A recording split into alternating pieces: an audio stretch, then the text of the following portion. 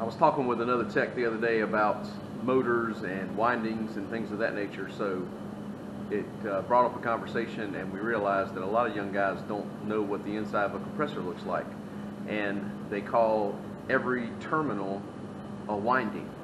So what I want to do just for a few minutes is show you what a compressor looks like and talk about not necessarily the poles, but the windings and the terminals you'll see on a couple different styles of compressors or motors, in more specifically, that you'll see around the field. So let's take a look at the first one.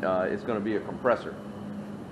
So this is the inside of an old reciprocating compressor. You can see I've got the train compressor sitting right next to it, but this is the actual winding setup inside the old reciprocating type. So what we got here is a thermal overload. So if you see that you have a thermally protected motor, then there's something that is a temperature related switch, okay, that's in there. This one happens to be just a real simple, normally closed, clicks on brand variety, 2/4 inch male terminals. I mean, it snaps right in place, but it sits inside this shell to sense the temperature of that motor, okay?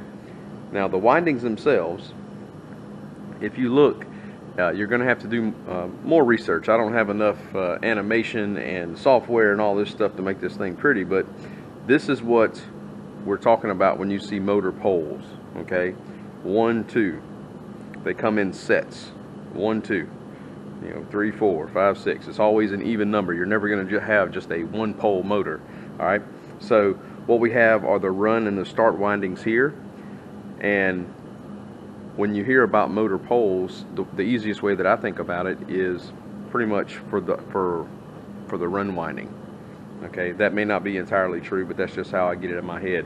We could look up the specs on this old motor, and it will tell you, since it's a fixed speed motor, that it has somewhere 3,500 RPMs, and that's indicative of a 2-pole induction motor. So I know that it looks like 4 windings in, or 4 poles in here, but it's not. Okay, we're usually talking about that run winding. Okay, and like I said, that's how I think about it. So this is what it looks like: run, start, and as one gets power, then it creates a directional rotation with that motor shaft. The whole thing kicks off. Okay, so 2 windings are in here.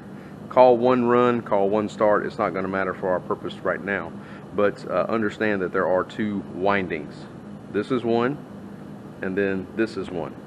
Okay, now when we look at the terminals, we'll drop you down. When you look at the terminals, we have 1, 2, 3 terminals. So these are not 3 individual windings. I just showed you, and you can kind of see down here at the bottom, this is the lower end of the wraps on this motor. But we have a run, a start, and a common terminal. 3 terminals. We don't have 3 windings. We only have 2 windings, but they meet on one end and join together, and that's the common terminal. Don't go calling it like a lot of I know some 20-year guys out in the field that they call it, it's 3 windings. It's not 3 windings, it's 3 terminals. If you want 3 windings, you got to get a 3-phase. So run, start, and common terminal, but there's only a run and a start winding. They both meet on the common end, or one side of that winding is connected together, and they call that the common terminal. So even though I've done this before on another compressor, another unit, what I'll do real quick is we'll ohm out and show you the resistance values of these 2 windings. So 3 terminals. I'm going to put 1 lead on common. I'm going to check the run terminal to the common terminal. That's going to give me the whole run winding, 1.1 ohm. Then I'm going to go from start to common. So that's going to be the whole start winding. It's going to be about 2 ohms. So 1 ohm, 2 ohms. And if I do the run and the start terminals together, I should get the added value of both windings, which is 2.9 right at 3. So it's only 2 windings, 3 terminals, but they join together on one, and they call that the common side. So So the second motor we're going to look at is this one here. It is a 208 three-phase motor that we have in one of the training labs at work. And the thing about three-phase motors is we still have 3 terminals, right? We're still going to have 3 wires. We have a ground for safety, of course, but the difference in a single-phase PSC compressor that has 2 windings and 3 terminals is this one has 3 terminals and 3 windings, and that's indicative of 3-phase.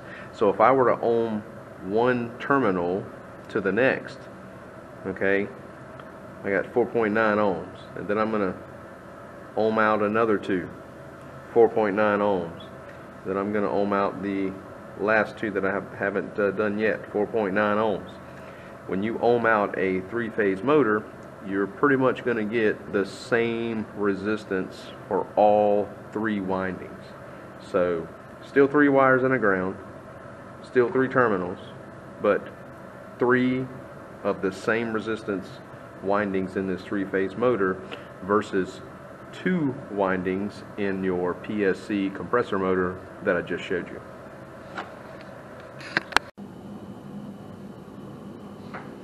Now one more motor just to round this out.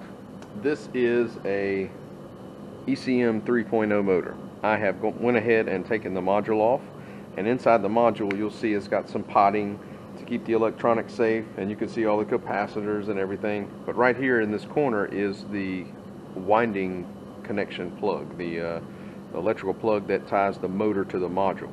Okay, so you can see we've got, once again, 3 terminals or 3 wires on that plug. Here's the actual motor itself, just the stator. I've taken the rotor out. This motor is a little bit different. Instead of, I think that what they call this is a concentrated winding, is around each little area in the stator they wrap that winding. Okay, whereas the compressor next here, or excuse me, the compressor that's just off the corner of your screen, the PSC motor, it kind of takes the windings and goes over 2 or 3 of these. So yeah, maybe we'll do something with that one day. But anyway, if you were to take and ohm out these 3 terminals, these wires that you have in this motor, so I've got black, blue, and red.